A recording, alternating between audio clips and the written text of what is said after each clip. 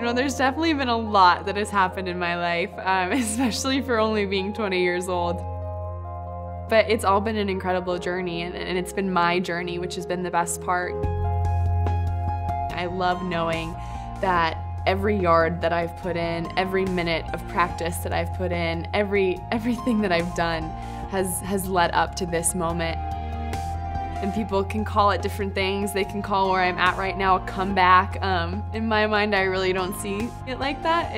It's just another step in my journey towards reaching my goals. And my dream goal would be to become the most decorated female swimmer in Olympic history. Whether it's actually gonna happen or not, I don't know, but it's what I'm gonna fight for and what I'm gonna reach for, because why not?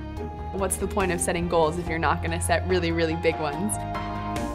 Right now though, that's not really my main focus. That's not something I think about every day. I just have to get out there and race the best way that I know how. And if I do that, then I'm gonna be proud of myself.